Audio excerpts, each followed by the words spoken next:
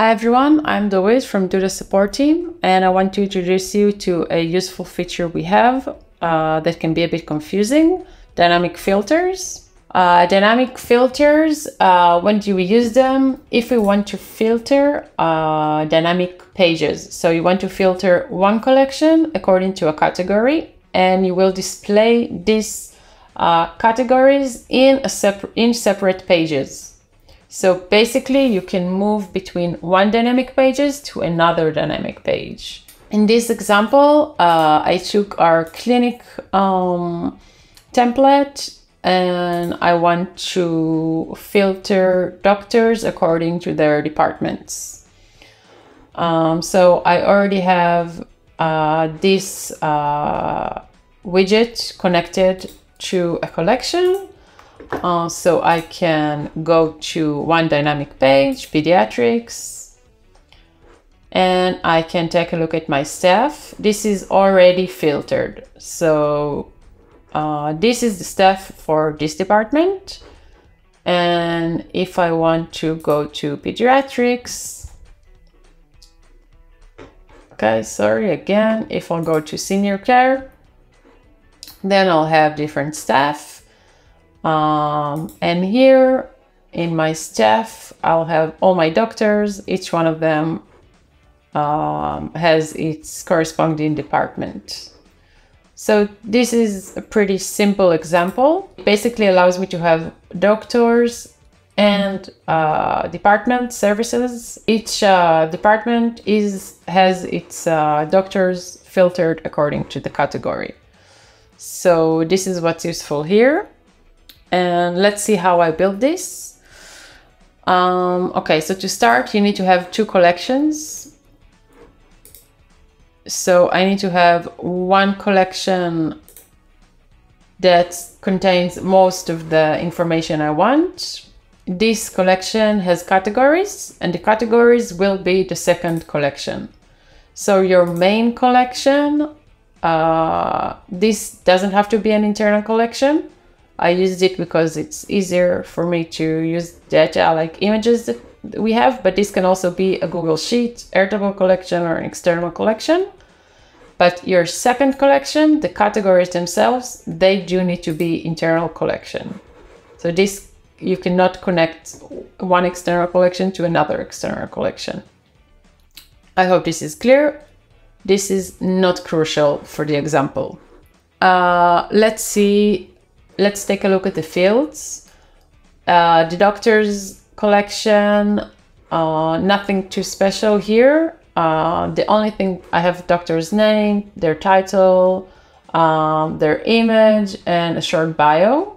And what you can see is that I have one field that is the same, the departments, because these are my categories. So one field, the text field, is something that I want to display on the website. So I treat this just like any other text field. But this field, it's an options field, and this is where dynamic filters go into play. So I have two options: pediatrics, senior care. I can have more options. And what's important to understand is that this multi-select field is something that we don't display. So I could have called this, instead of pediatrics and senior care, 1 and 2. Okay, so I could have had here just 1 and 2, and it would be exactly the same. Okay, so it is important to understand. So let's call it again what it is to be. So it's pediatrics and senior care.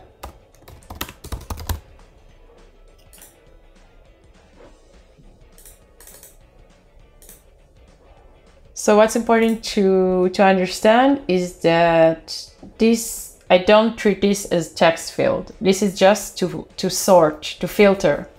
So this can be 1 and 2 instead of pediatrics and senior care. It's basically internal use. And I need to have this field correspond with my second collection. So if I go to my departments collection, I can see that I have a corresponding field. As you can see, this is not an option field, but it can be. It's not important. What is important is that I have a field that corresponds to the other field. So because I want to filter the other collection according to this one. Okay, so I have 2 collections and I will have 2 dynamic pages. I don't have to display both of them, but I chose to display them here, but I don't have to do it. So here, let's go to my doctors page. This is a dynamic page. I have all 4 doctors. Everything here is connected to the collection, and this widget is connected to my second collection. Okay, so I'm in the doctors dynamic page where everything here is connected to doctors. If I look at my data, here it's connected to doctors, but this widget is connected to departments.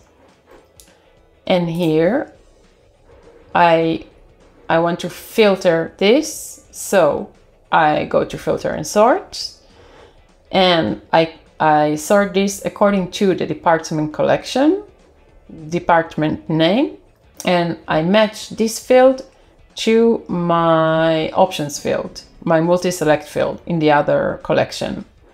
So now it automatically filters this according to its department, which is pediatrics. And you can see that each doctor will have its own department, and the same goes for the departments. So if I want to go from this dynamic page to another dynamic page, I can click and it will put me in another dynamic page. So this is something that wasn't available before. Now I can move between 2 dynamic pages. So now I'm in the pediatrics department and I want to look at my staff. And again, I can go into one of these dynamic pages. And again, on the department page, I have a widget that is filtered according to the other collection.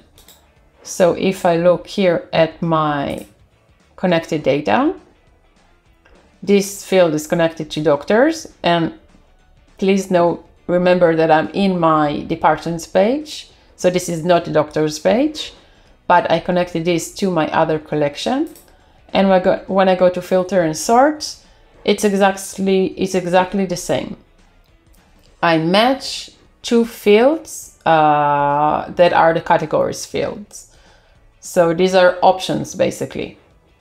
As I said, never mind, let's continue.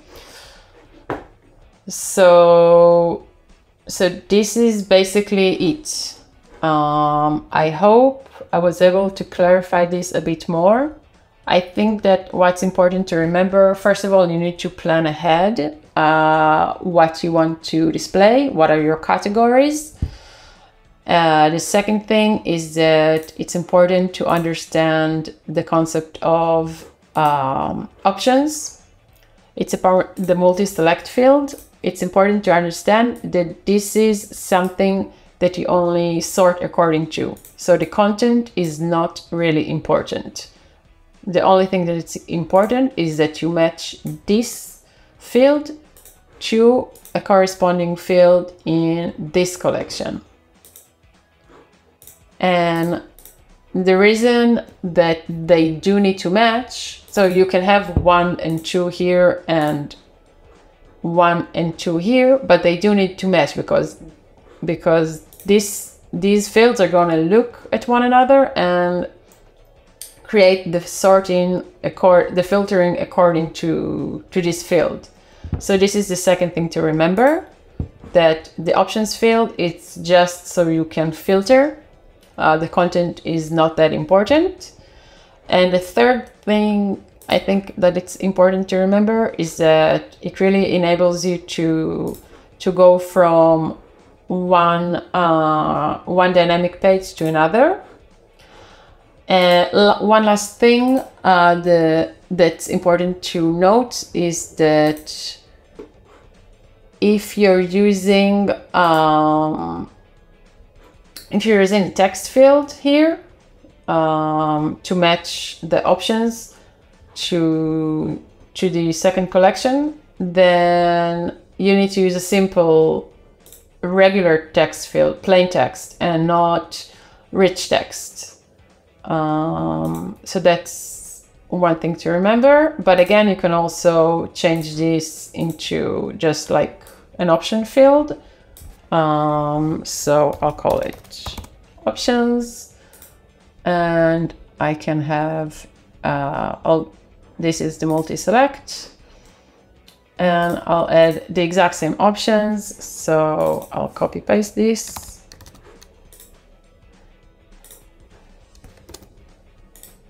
And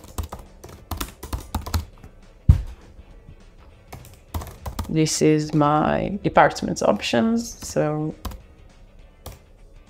department options.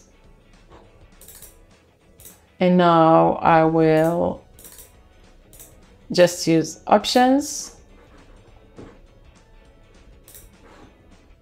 And I will demonstrate this again from the start just to show. So here in filter and sort, before I use the department's name, but I can also do department options and it will be exactly the same.